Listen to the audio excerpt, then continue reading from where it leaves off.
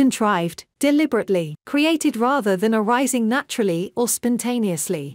Created or arranged in a way that seems artificial and unrealistic. That's what I have to say about the ending of this film. Minus that, I loved it. I think this might be my favorite Hunger Games movie. It's a spin-off centering around a young President Snow, back when he was a student and poor. He's chosen as a mentor for the female tribute of District 12. Snow is the best thing about this movie. He might be the most interesting character this franchise has to offer, and this actor was perfect for him. Lucy Gray, the female tribute, was fine. She wasn't terrible, but I wouldn't say she was a favorite character. Besides Snow, I think I like the other supporting characters more than Lucy. I got a cool pin when I went to buy the ticket, so that was nice. I wasn't expecting it. I'm probably going to talk more about this movie when I make a video about my favorite movies of the year. So for now, I'll just say that this is the first Hunger Games that made me want to read the source material. I'm giving the Ballad of Songbirds and Snakes a 6 out of 10.